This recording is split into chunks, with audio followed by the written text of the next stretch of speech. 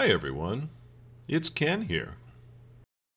In this episode of making the T-800 endoskeleton, we're going to be making the wrist plate, which is the part that connects the forearm to the fingers. But before we get started, I want to apologize for the long delay since the last video. You see, moving my home and all my machines and building a new workshop took a lot longer than I expected. But the workshop is pretty much finished, and at least I have the mill working, so we can get back to work.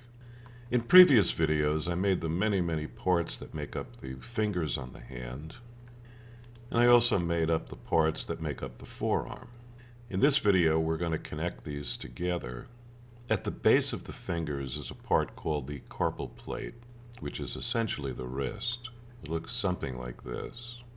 And that actually sits on top of the forearm parts like this.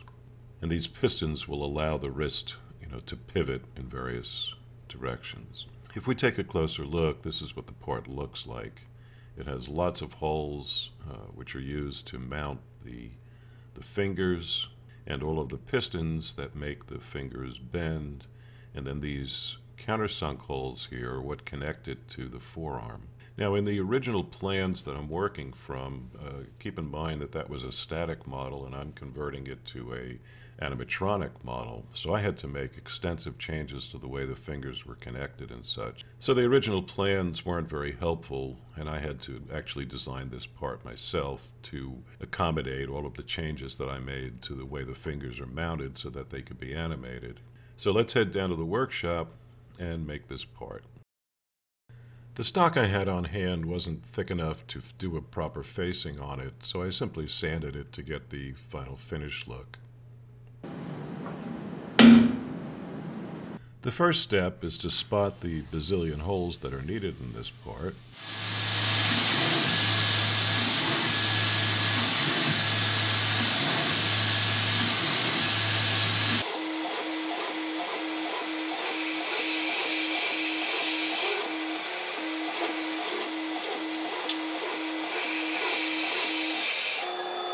Next, I'm going to drill the holes that are later going to be countersunk to connect to the forearm pistons.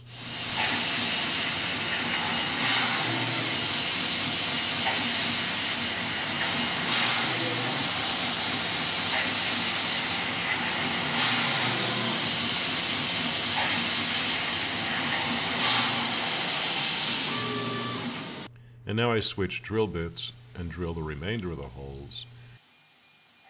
Most of these are to guide the cables down through the arm and into the servos.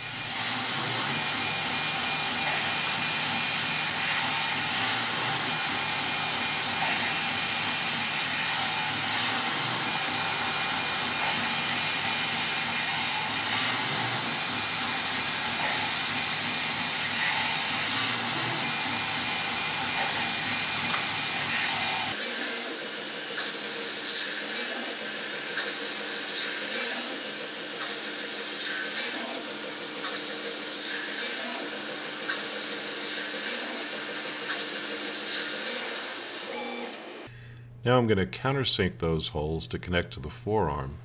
The feeds and speeds might be off a bit. You hear the squeaking here.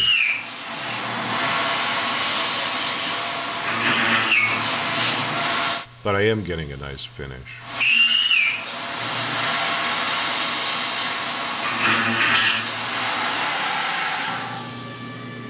Now I'm going to bore the 5 holes that are going to hold the swivel joints that support the pistons for the fingers.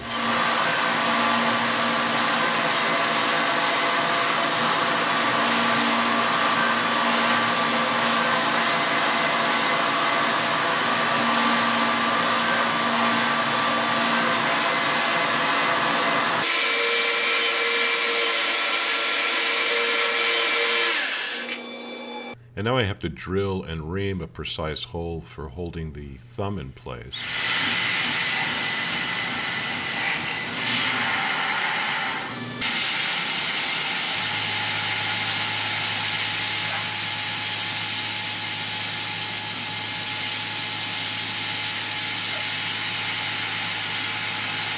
And that's it for this step of the operation.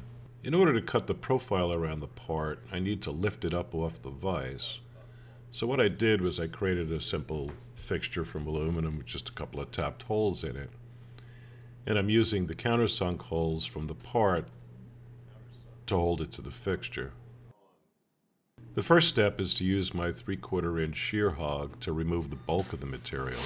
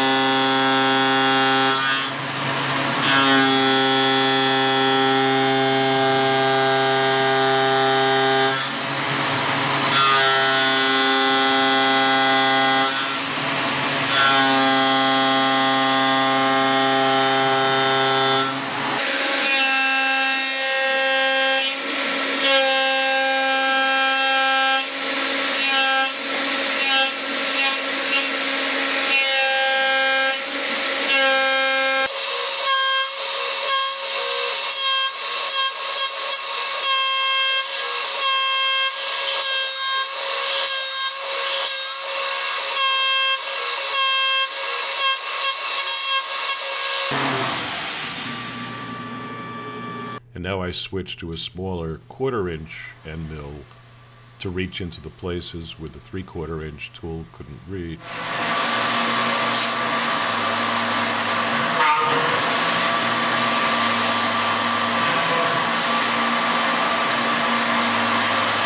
And then I make a finish pass around the part.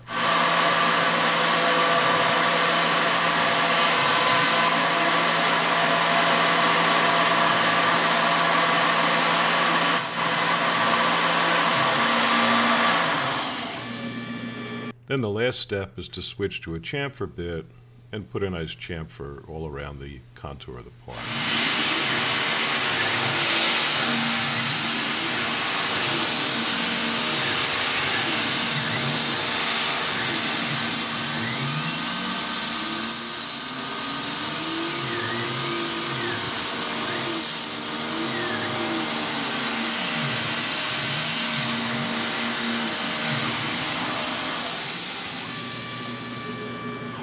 When the fingers are mounted to the wrist plate, they sit at an angle back about 8 degrees and over to the side about 5 degrees. So it's a compound angle.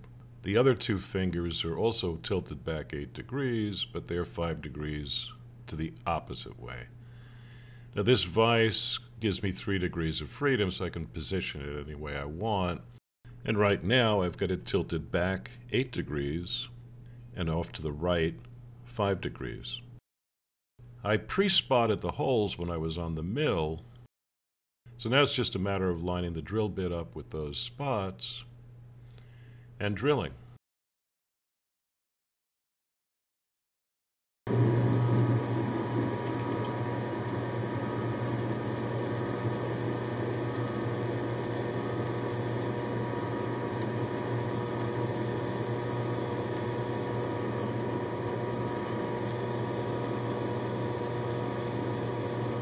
You can see me lining it up again here, and as soon as the bit stops deflecting, it's lined up.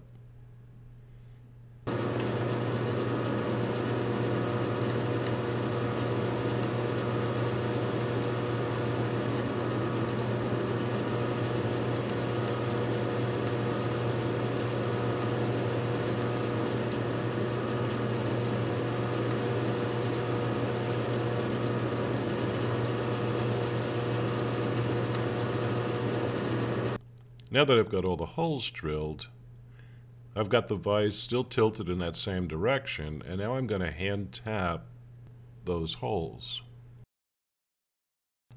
All I have to do is keep the tap vertical just the same way as the drill entered. It's a little tricky when you first enter the hole because it's at an angle.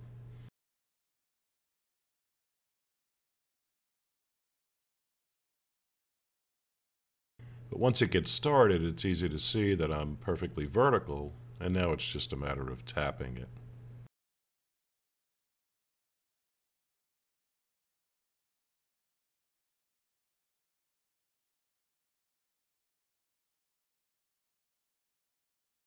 I'm going to back it out, clean it out, and then take one more pass.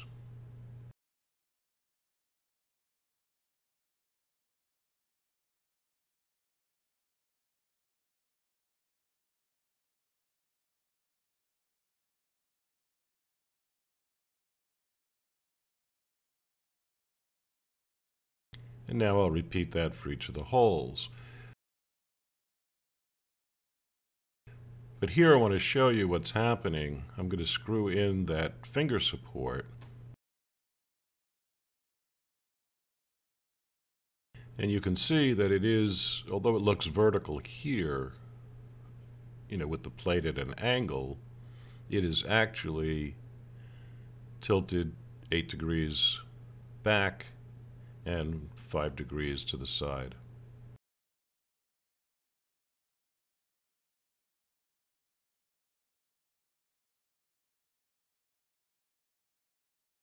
Now I'm going to flip the vise 5 degrees in the other direction and then drill the holes for the other 2 fingers.